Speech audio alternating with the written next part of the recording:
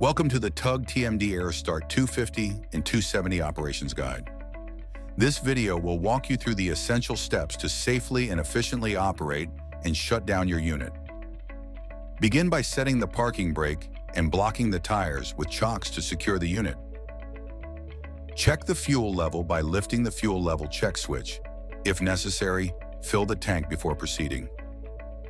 If the ambient temperature is below 10 degrees Fahrenheit or minus 12 degrees Celsius, and the unit is equipped with an optional fuel heater, switch it to the on position 10 minutes prior to starting the engine. Check engine and compressor oil levels and top off if necessary. Place the compressor mode selector switch in the unload position and close the air delivery / cutoff valves. Connect the air hose or hoses to the aircraft, ensuring a secure connection. Please refer to the manufacturer's operations manual on how to properly and safely connect the valves from the aircraft. Turn the ignition switch to the on position and verify that no warnings are illuminated on the control panel. If an error code appears, power down the unit by switching to the off position. Wait a moment, then cycle the battery, disconnect switch off, and back on to reset the system. If the error persists, refer to the maintenance manual or contact a service technician. To start the engine, rotate the switch to the start position and release it immediately when the engine starts. Ensure all engine or compressor trouble lights are off.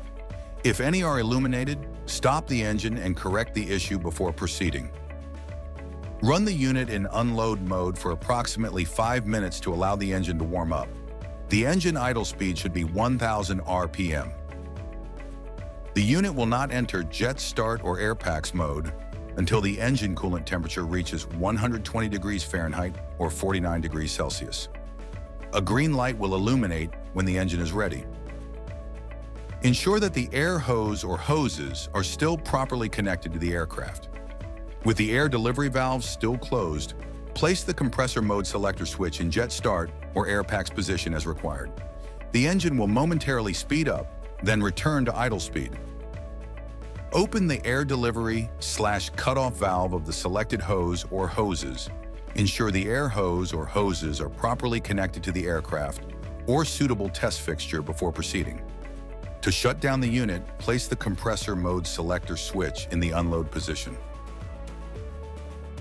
Use the emergency stop button only in case of an emergency. Engaging the e-stop in a non-emergency situation could cause damage to the unit and will trigger an alert in an incident report. Close the air delivery / cutoff valves and wait until the aircraft hoses have depressurized before disconnecting them. Please refer to the manufacturer's operations manual on how to properly and safely disconnect the valves from the aircraft. Unplug the air hose or hoses from the aircraft and store them properly. Do not unplug the hoses with the mode selector switch in air packs or jet start position, as the hoses may still be under pressure. Remove the wheel chocks and release the parking brake before moving the unit. The e-stops are located at the front, rear, and operator's console of the vehicle. Engaging any of the e-stops will immediately shut down the unit. To reset, gently twist the e-stop button clockwise. In an emergency, use the e-stop to cut off power from the ECM ignition switch input, shutting down the engine immediately.